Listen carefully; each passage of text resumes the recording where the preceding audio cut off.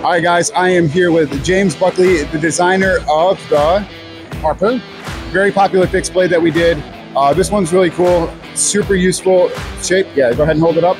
Go and bring it real close. Let them get a nice good look at that beauty. So this is the first version of the knife you did, and what is this knife based off of? It was my all-purpose design, so it's a large flat grind for very slicey work. Yeah. Or a grip for fine work, fine tip.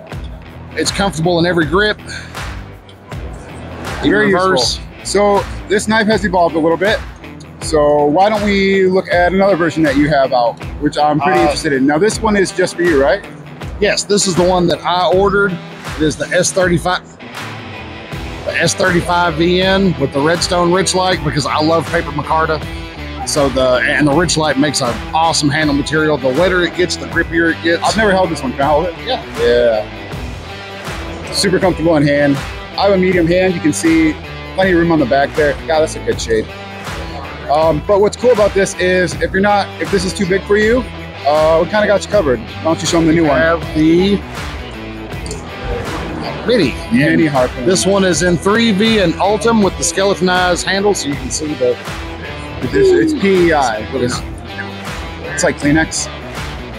Don't say the U word. Yeah, that's what this is. So, but really cool. 3V. It's got a great coating on it. You're gonna pull that out? No, it's all stays in. Yeah, it's still enough to get the fourth finger on there while still being a nice, small, fine knife. I was iffy about the smallness of it, but I really like it. I actually carry the black 10V version. Very cool. Most of the time. And you can see it's got milling on the inside. That looks really cool. Yeah, super lightweight, very ergonomic, great little fixed blade. So we've got the full size and we got the minis coming. So a little bit of something for everybody. All right. Appreciate your time. Thank you, sir. Thank you guys. Bye, guys.